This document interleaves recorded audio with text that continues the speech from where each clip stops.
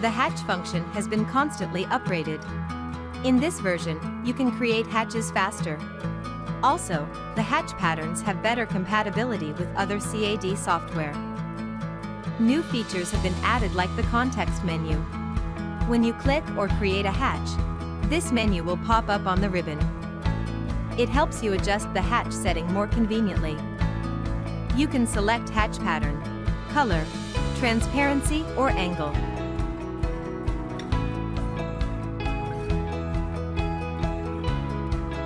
When the hatch command is active, hover the cursor over an object and you can preview the effect in real time. So you can save time in selecting the hatch pattern. If the hatch scale is too small or too big, a window will pop up to remind you the hatch pattern may not be displayed. Lastly, there are two new features on the right-click menu. Set Origin helps you adjust the origin point of the pattern to set the pattern at the right position. Set Boundary helps you redefine the hatch boundary, allowing you to create new hatches faster. With these improvements, creating hatches becomes simpler and easier. Try it now.